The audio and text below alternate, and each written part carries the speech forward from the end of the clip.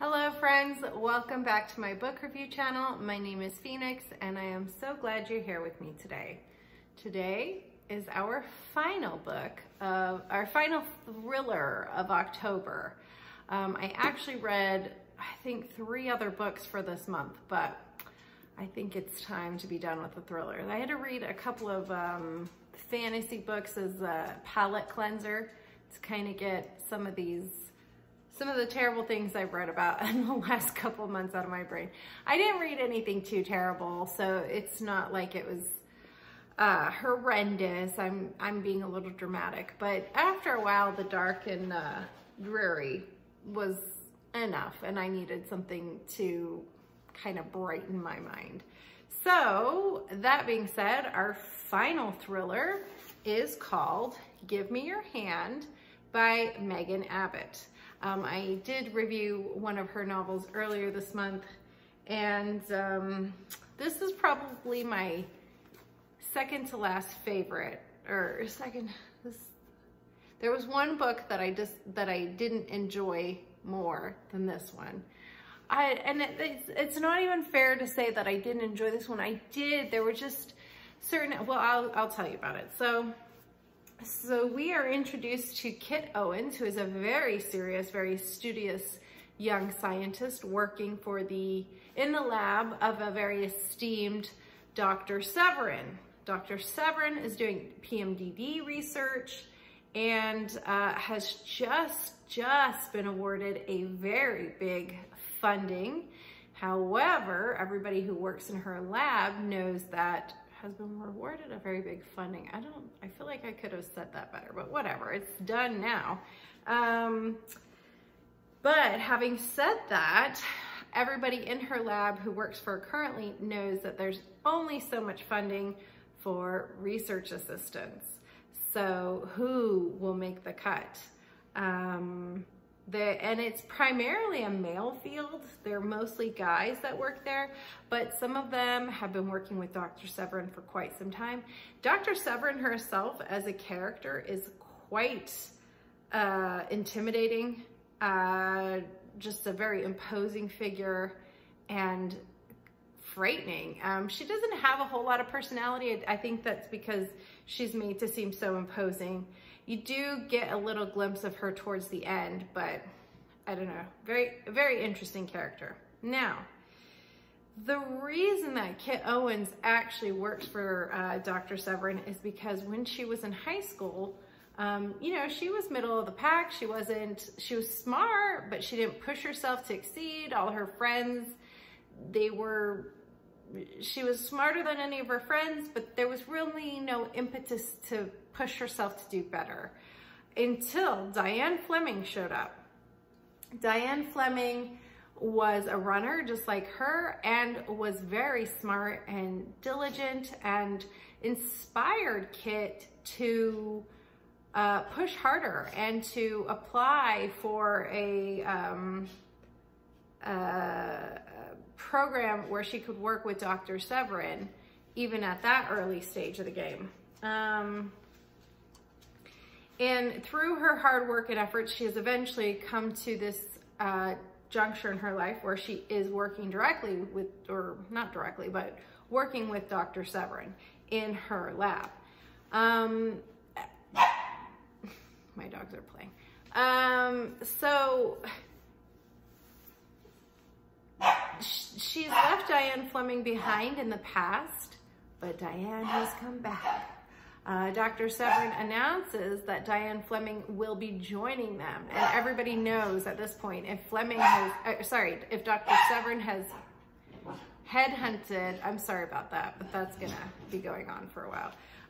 If Dr. Severin has headhunted Diane, she's more than likely going to get one of the lab assistant positions. So that's one less for them. Now, the landscape of this novel is very focused, all about the lab. Kit is a very serious individual. She has to be. She's given up a lot to be where she's at. She doesn't have a lot of money. She doesn't come from money. And she really, to achieve what she's achieved, she's had to be very focused and very dedicated.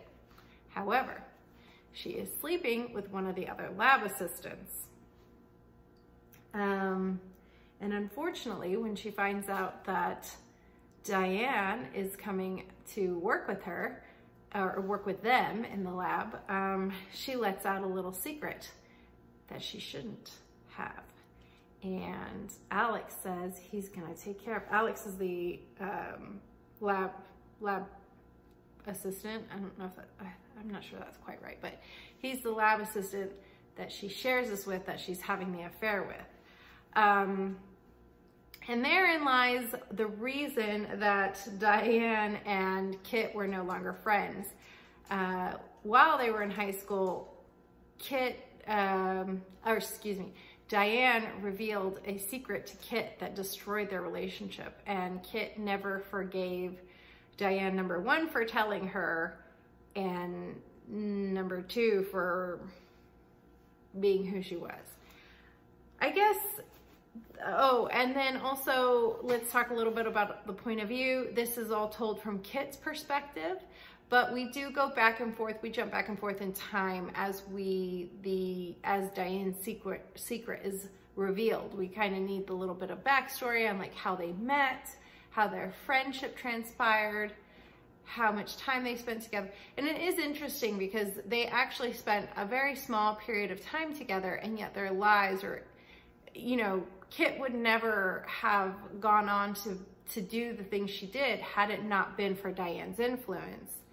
Oh, and this is all very contemporary. It seems like a very contemporary novel. So shortly after Diane gets to the lab, there is a death in the lab. And Kit and Diane try to take care of it. And it gets really messy. There is one other person that I want to mention, and that is the gentleman who takes care of the lab animals. So like the rats and the rabbits and all the animals that they experiment on. He's very serious about his job. His name is Serge, and he's very serious about his job, and he plays an integral part in the story. He's a very interesting character himself. I did think the pacing was a little bit slow.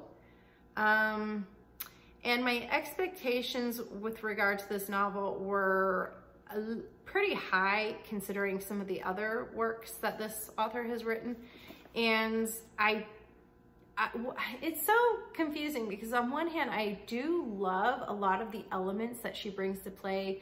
The dynamic between Dr. Severin and her her lab assistants, the dynamic between Kit and Diane, the dynamic between, you know, it's a male-dominated field with women in it. There's so many things that I did like about it, but I felt like what happened with Diane, her whole secret,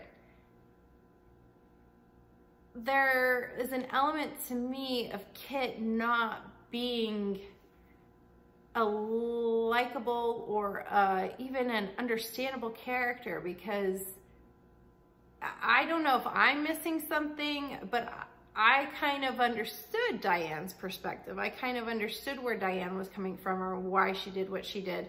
And so that Kit was so definitively, and I'm not trying to judge it, because on one level, that's just how she is. And everybody has a right to be how they are. And this is just something that Kit could not abide, and that's okay.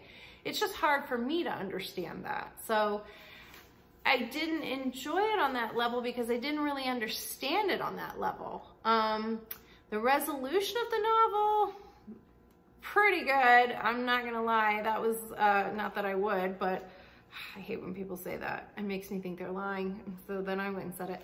I did actually enjoy the ending. I did not see it coming, and it added another layer to the dynamic between the two women. Overall, it was okay. If you like thrillers, this is probably this was not my favorite, but it wasn't a bad one. It just, aside from the ending being pretty good, the rest of it kind of fell into place. You kind of had the idea that these things were going to come about in some way, shape, or form. Nothing seemed too extraordinary or out of the norm. And I know that, like, you know, everything's been written already, so really the only thing you can do is have a good style on it. But it just didn't get me. So it was solidly written, so I'll give it that. There was, you know, again, while I did think it was a little bit slow, it was good. Like, it was compelling. There was just so many other books I read this month, so I would probably give this one a 7 out of 10.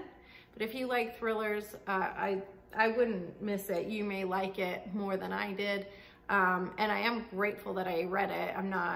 It's not like I'm like, oh, I wasted time with that. I don't feel that way. There was one book I read this month that I did feel, well, I didn't feel that way. Even that book had its merits, so I'll discuss that at a later juncture.